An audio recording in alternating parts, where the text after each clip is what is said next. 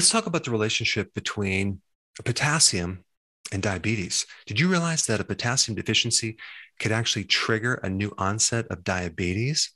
If you have diabetes or prediabetes or insulin resistance, this video is very, very important. In fact, one of the common drugs, the first line of the defense against high blood pressure is these diuretics called thiazide diuretics.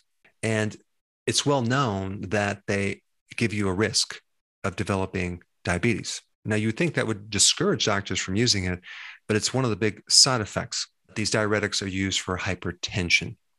So that's why they use it. On the flip side, there's another drug called an ACE inhibitor, okay, which actually protects against diabetes. It actually lowers your risk of getting diabetes, which is interesting. And it too is used for blood pressure. Now, my question is, what's going on here? Why would one increase the risk and yet the other one decrease the risk? And I believe it has everything to do with what these two drugs do to potassium. First of all, the thiazide diuretic depletes your potassium. And if you are consuming a diet that is very low on potassium, like most people, and you're taking this drug on top of that, chances are you can end up with very low levels of potassium. And without enough potassium, insulin can't be released too well. So we have a lessened amount or production of insulin when we have low potassium. Now, what's going to happen when we don't have enough insulin? We're going to have higher levels of glucose in the blood. What's the name of that?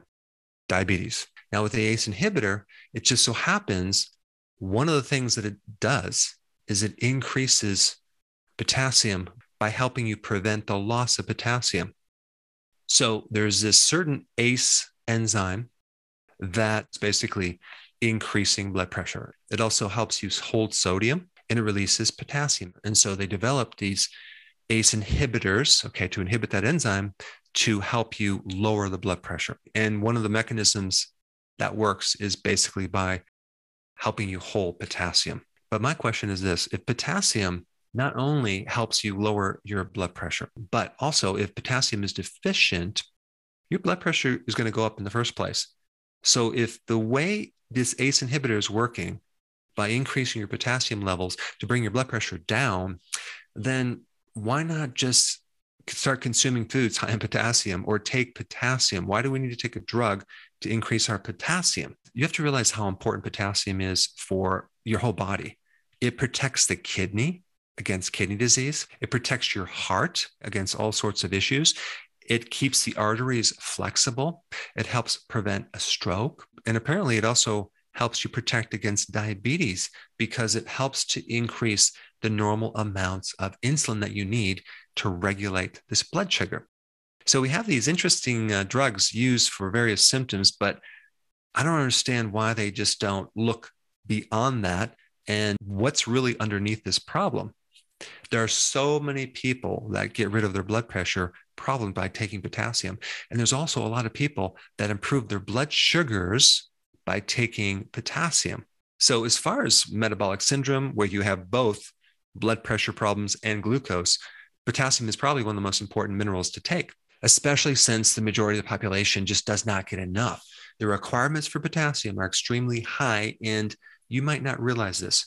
So one banana will give you like 300 milligrams of potassium. You need 4,700, okay?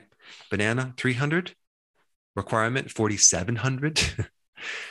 Potatoes are high in potassium. Leafy greens are the best source of potassium. Big salads, avocado is really good. You can also get potassium from electrolyte powders because a lot of times the pills only come in 99 milligrams. Again, you need 4,700 milligrams, okay? So you'd have to have a lot of pills to achieve that daily recommended amount.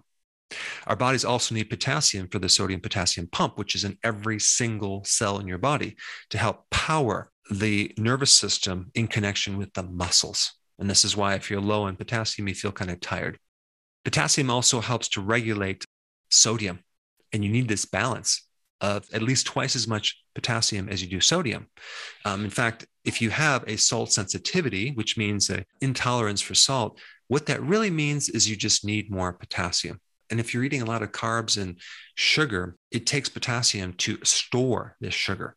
So a good amount of potassium in the body gets locked up in this sugar. This is why when you go on a low carb diet, you get rid of so much fluid because you're getting rid of all this excess glucose that's stored as glycogen. Some people can lose up to 11 pounds of fluid just by getting rid of this excess of glucose that's stored.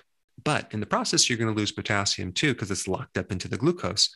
And this is why it's really important to take potassium or get enough from the diet when you're doing the ketogenic diet or a low carb diet. But then again, if you're on a high carb diet, you need it even more. One last point about this interesting relationship between potassium and insulin. When someone's a type 1 diabetic, right, and they forget to take their insulin, they can start generating massive amounts of ketones, way, way higher than you could if you didn't have the problem. And that's called diabetic ketoacidosis. One of the big treatments for this is to take potassium, which will not only help alkalize the body because it's alkaline, but it can definitely help protect against this condition. Why? Because potassium is needed to make this insulin, to increase the production of insulin.